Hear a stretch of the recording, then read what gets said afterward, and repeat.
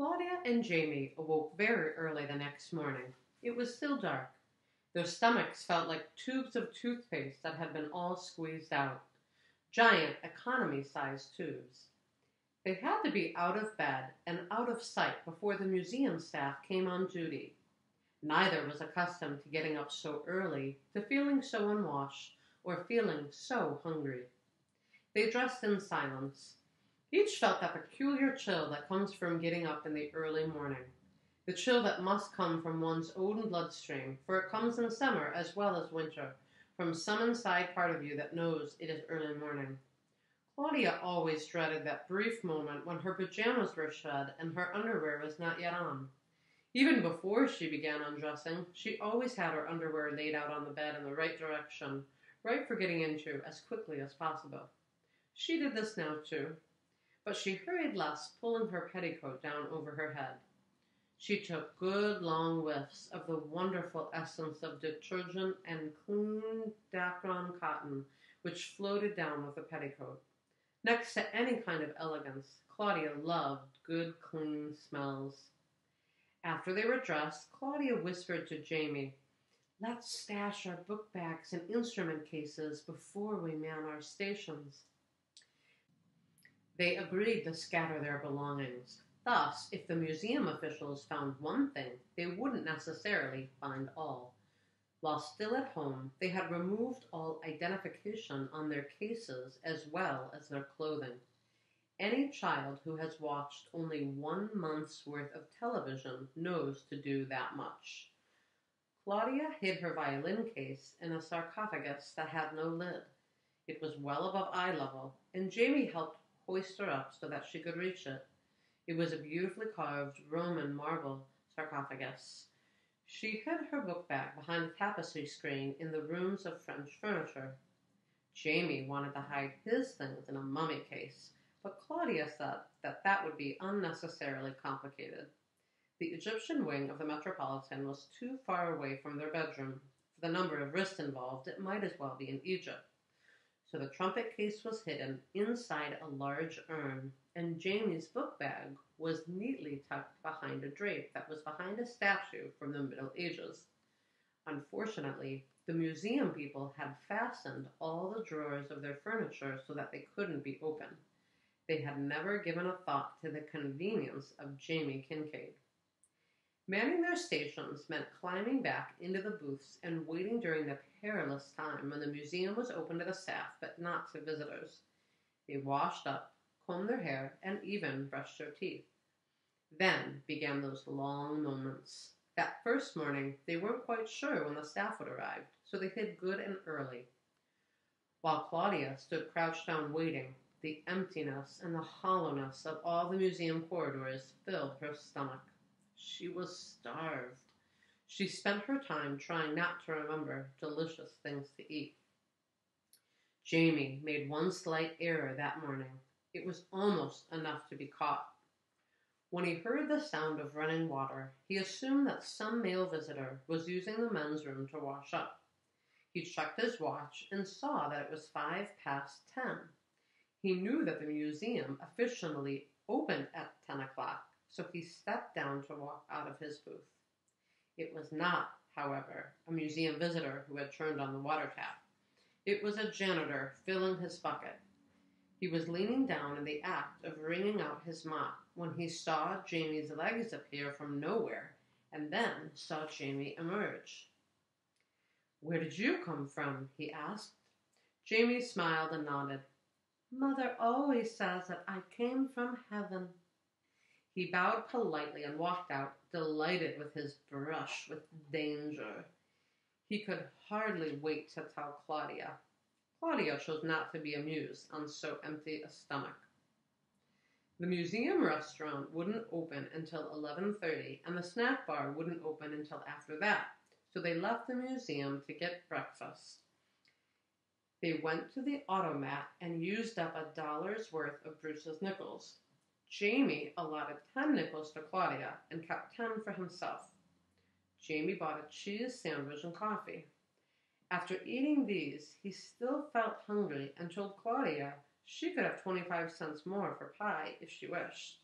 Claudia, who had eaten cereal and drunk pineapple juice, scolded him about the need to eat properly. Breakfast food for breakfast and lunch food for lunch.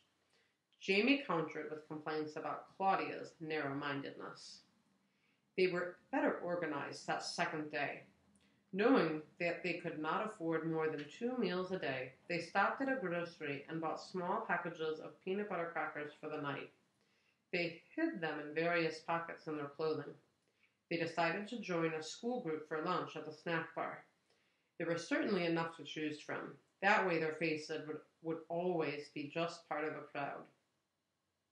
Upon their return to the museum, Claudia informed Jamie that they should take advantage of the wonderful opportunity they had to learn and to study.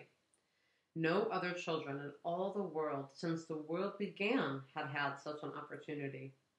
So she set forth for herself and for her brother the task of learning everything about the museum, one thing at a time. Claudia probably didn't realize that the museum has over 365,000 works of art.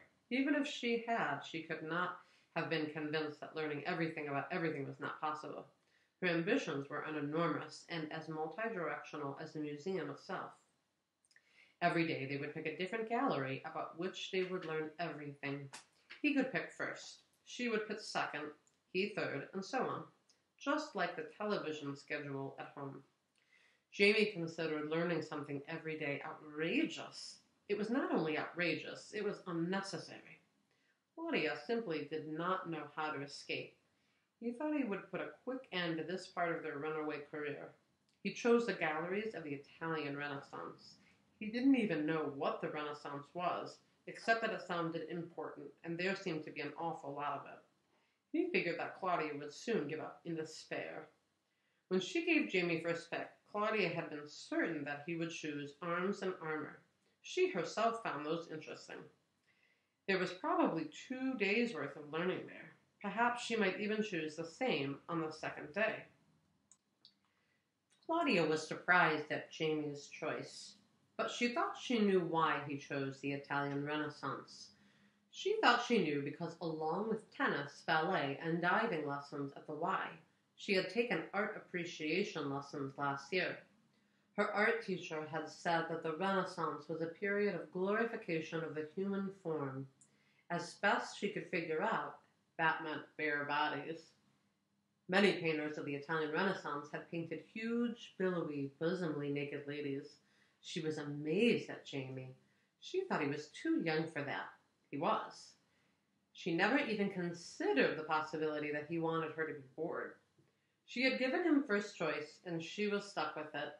So she marched with him toward the long, wide staircase straight in from the main entrance, which leads directly to the hall of the Italian Renaissance. If you think of doing something in New York City, you can be certain that at least 2,000 other people have that same thought. And of the 2,000 who do, about 1,000 will be standing in line waiting to do it. That day was no exception.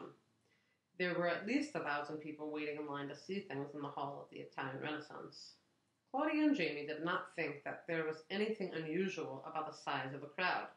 This was New York. Crowded was part of the definition of New York. To many art experts, Saxenberg, crowded is part of the definition of the Italian Renaissance too. It was a time much like this. Artistic activity was everywhere.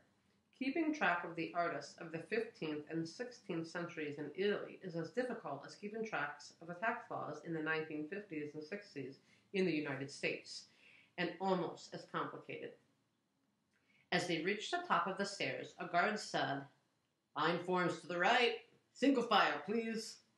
They did as they were told, partly because they didn't want to offend any guard or even attract his attention, and partly because the crowd made them.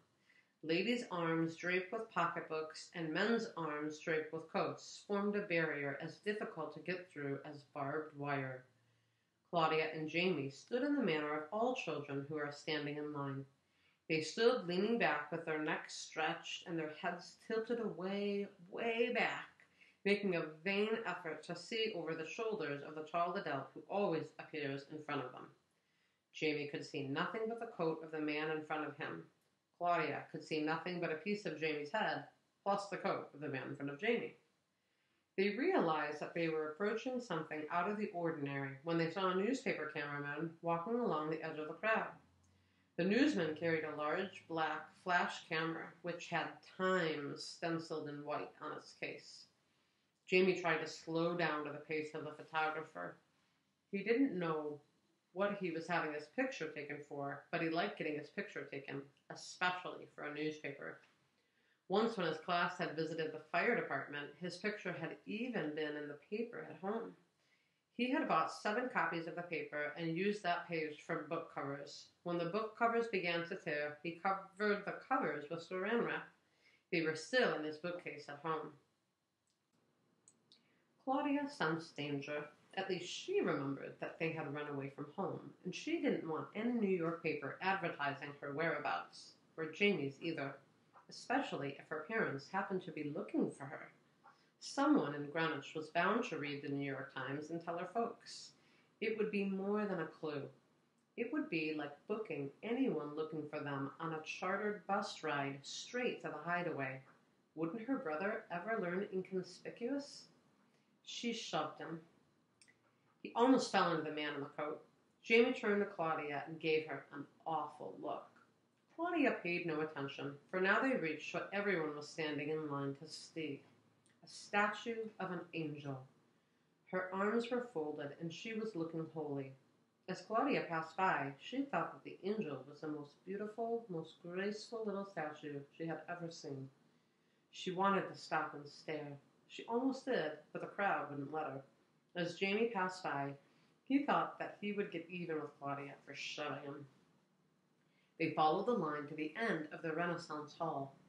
When the velvet ropes that had guided the crowd by creating a narrow street within the room ended, they found themselves going down a staircase to the main floor.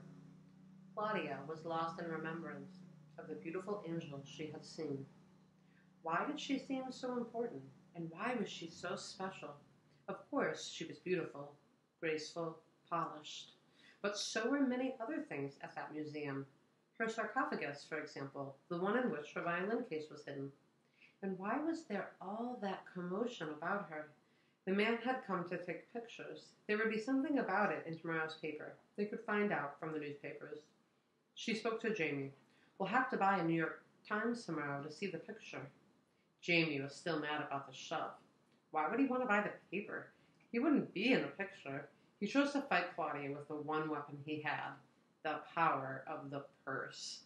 He answered, "We can't afford a New York Times. It costs a dime." "We've got to get one, Jamie. Don't you want to know what's so important about that statue? Why everyone is standing in line to see it?"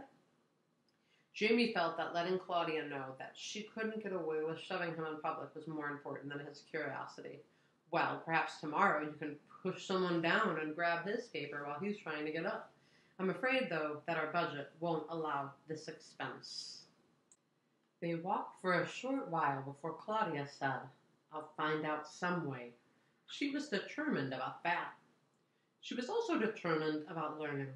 They wouldn't skip a lesson so easily.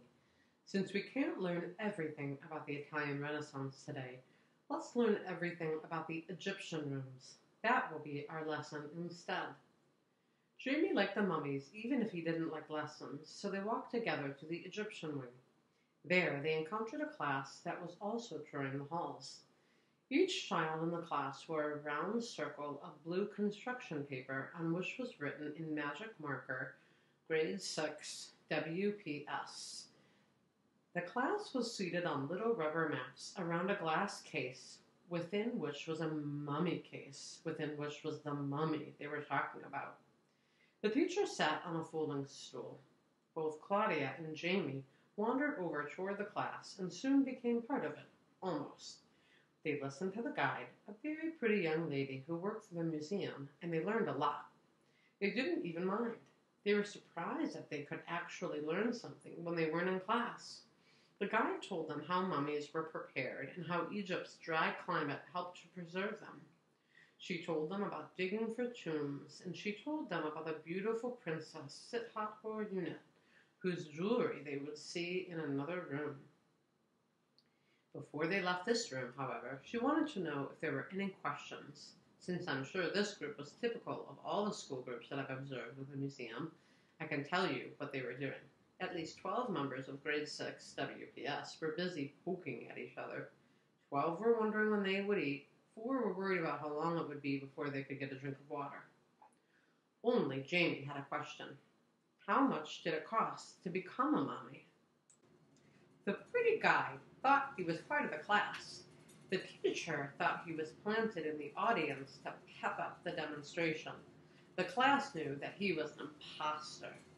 When they bothered to notice Claudia, they knew that she was one also. But the class had the good manners that come with not caring. They would leave the imposters alone. The question, however, would have caused at least 10 of them to stop poking at each other, 6 to forget about eating, and 3 others to find the need for drink suddenly less urgent. It caused Claudia to want to embalm Jamie and a vat of mummy fluid right that minute. That would teach them inconspicuous. The guide told Jamie that some people saved all their lives so that they could become mummies. It was indeed expensive. One of the students called out, "You might even say it cost him his life." Everyone laughed. Then they picked up their rubber mats and walked into the next room. Claudia was ready to pull Jamie out of line and make him learn another part of the museum today, but she got a glimpse of the room they were to go to next. It was filled with jewelry, case after case of it. So they followed the class into that hall. After a short talk there, the guide bid them goodbye and mentioned that they might enjoy buying some of the museum pamphlets on Egypt. Jamie asked if they were expensive. The guide answered, "Some are as inexpensive as a copy of the Sunday New York Times. Others cost much more." Jamie looked over at Claudia. He shouldn't have. Claudia looked as satisfied as the bronze statue of the Egyptian cat she was standing near. The only real difference between them was that the cat wore tiny golden earrings and looked a trifle less smug. They got the New York Times the next day. Neither Claudia nor Jamie bought it. The man who left it on the counter while he was looking at the reproductions of antique jewelry bought it. The Kincaids stole it from him. They left the museum immediately thereafter. Claudia read the paper while they ate breakfast at Horn and Hardart's. That morning, she didn't eat breakfast food for breakfast. Crackers and roasted chutneys in bed at night satisfied only a small corner of her hungry. Being hungry was the most inconvenient part of running away. She meant to eat heartily for every cent Jamie gave her. She bought macaroni and cheese casserole, baked beans, and coffee that morning. Jamie got the same. The information they wanted was on the first page of the second section of the Times. The headline said, "Record crowd views museum bargain." There were 3 pictures, one of the record crowd standing in line, one of the statue itself, and one of the director of the museum with an assistant. The article was as follows. Saxonburg, you can find an original of the newspaper in my files. It's in one of the 17 cabinets that line the north wall of my office. Officials of the Metropolitan Museum of Art report that 100,000 people climbed the Great Stairway to cast a glimpse of one of its newest acquisitions, a 24-inch statue called Angel. Interest in the marble piece arises from the unusual circumstances attending its acquisition by the museum and from the belief that it may be the work of the Italian Renaissance master, Michelangelo. If proof is found that it is an early work of Michelangelo, the museum will have purchased the greatest bargain in art history. It was purchased at an auction last year for $225. Considering that recently Prince Franz Joseph II accepted an offer of $5 million for a small painting by Leonardo da Vinci, an artist of the same period and of similar merit, will give some idea of how great a bargain this is. The museum purchased the statue last year when one of its curators spotted it during a preview showing of works to be auctioned by the Park Burnett Galleries. His initial suspicion that it might be the work of Michelangelo was confirmed by several other museum officials, all of whom kept their thoughts quiet in a successful effort to keep the bidding from being driven higher. The statue had been the subject of exhaustive tests and study by the museum staff as well as art experts from abroad. Most believe it to have been done about 470 years ago when Michelangelo was in his early 20s. The statue was acquired by the Park Burnett Galleries from the collection of Mrs. Basil E. Frankweiler. She claims to have purchased it from a dealer in Bologna, Italy before World War II. Mrs. Frankweiler's residence on East 63rd Street was long a Manhattan showplace for what many considered one of the finest private collections of art in the Western Hemisphere. Others considered it a gigantic hodgepodge of the great and the mediocre. Mrs. Frankweiler closed her Manhattan residence 3 years ago. Important pieces from its contents have found their way to various auctions and galleries since that time. Mr. Frankweiler amassed a fortune from the corn oil industry and from developing many corn products. He died in 1947. Mrs. Frankweiler now lives on her country estate in Farmington, Connecticut. Her home, which at one time was open to the greats in the worlds of art, business, and politics, is now closed to all but her staff, her advisors, and a few close friends. The Frankweilers had no children.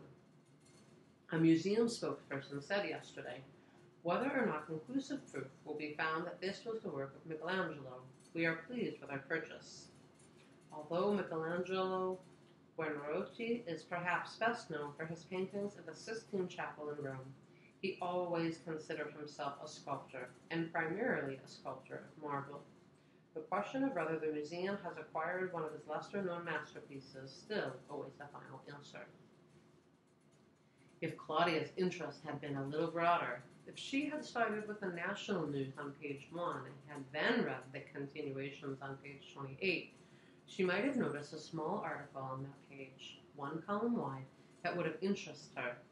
The dateline was Greenwich, Connecticut, and it stated that 2 children of Mr. and Mrs. Stephen C. Kincaid Sr. had been missing since Wednesday. The article didn't mention any clues like Claudia's letter. It said that the children were last seen wearing nylon-quilted ski jackets. Small help. 14 out of 15 kids in the USA wear those. It went on to describe Claudia as brunette and pretty, and Jamie as brunette and brown-eyed. Police in the neighboring towns of Darien and Stamford in Connecticut and Fort Chester, New York, had been alerted. You see, Saxonburg, Claudia had found the article about the statue too easily. She didn't even look at the front section of the paper. I keep telling you that often the search proves more profitable than the goal. Keep that in mind when you're looking for something in my files. Claudia and Jamie read about the statue with great interest. Claudia read the article twice so that she could memorize it all. She decided that the statue was not only the most beautiful in the world, but also the most mysterious. Jamie said, "I don't think $225 is cheap. I've never had that much money in my whole life. Totaling up all my birthday and Christmas presents since I was born 9 long years ago wouldn't make $225. Claudia said, "You wouldn't consider 2 1/4 cents very much, would you?" Jamie answered, "I might." "That's right, you might, but most people wouldn't. Well, if this statue is by Michelangelo, it's worth about $2,250,000 instead of $225. That's the same as saying that suddenly 2 1/4 cents is worth $225. Jamie thought this over a minute. He was impressed. When I grow up, I'm going to find a way to know for certain who did a statue. This was all Claudia needed. Something that had been smoldering inside her since she first saw the statue that had been fed by the Times article now flared into an idea. "Jamie, let's do it now. Let's skip learning everything about everything in the museum. Let's concentrate on the statue." "Can we still take class tours as we did yesterday?" Claudia answered, "Of course. We don't have to skip learning something about everything. We just won't learn everything about everything.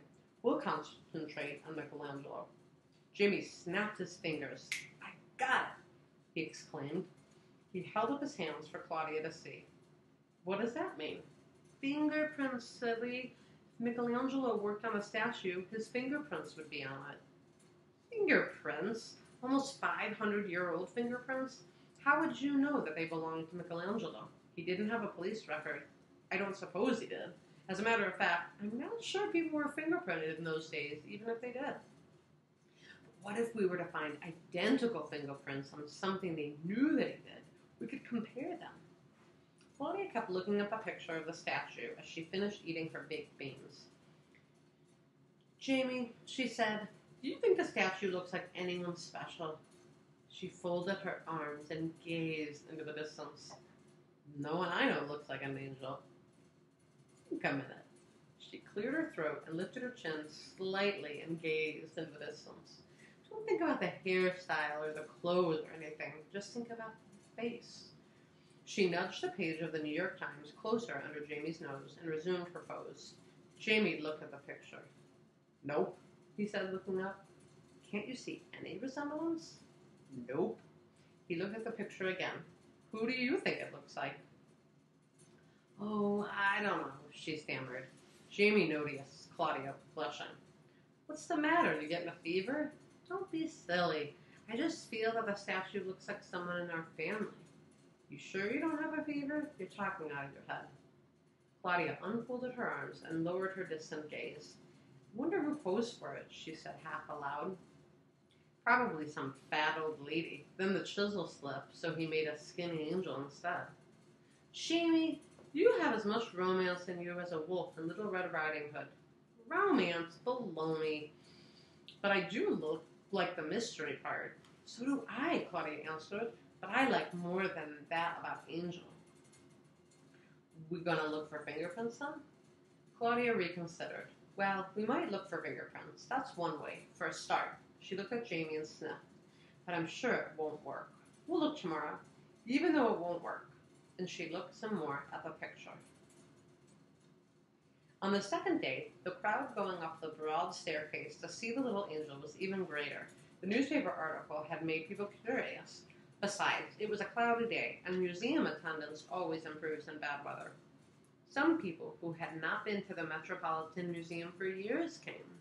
Some people who had never been there ever came. They got directions from maps, subway conductors, and police.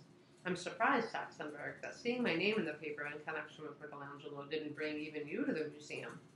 You would have profited more than you would have thought by that trip. Are photo albums of your grandchildren the only pictures you look at? Are you altogether unconscious of the magic of the name of Michelangelo? I truly believe that his name has magic even now, the best kind of magic, because it comes from true greatness. Claudia sensed it as she again stood in line. The mystery only intrigued her. The magic trapped her. Both children were annoyed when the guards, plus the push of the crowd, hurried them past the angel. How could they possibly look for fingerprints when they were so rushed? After this hurried visit to the statue, they decided to do their research when they had the statue in the museum to themselves. Claudia especially wanted to make herself important to the statue. She would solve its mystery, and it, in turn, would do something important to her, though what that was, she didn't quite know. As they once again reached the back stairs, Claudia asked Jamie, "With whom shall we dine today, Sir James?" Claudia answered, I don't know, dear Lady Claudia. Shall we find a good and proper group? Yes, let us, Sir James. Thereupon, Jamie held out his arm. Claudia rested the tips of her fingers on the top of his hand, and they descended the stairs. They proved to be as fussy in their selection as Goldilocks. This group was too old, that group too young, this too small, that all girls. But they found a good and proper group in the American wing, where they spent a lovely and informative hour and a half learning about the arts and crafts of colonial days. They dined with the group, staying always at the rear of the line, always slightly apart. Both Jamie and Claudia had acquired a talent for being near, but never part of a group. Some people, Saxonberg, never learned to do that all their lives, and some learn it all too well.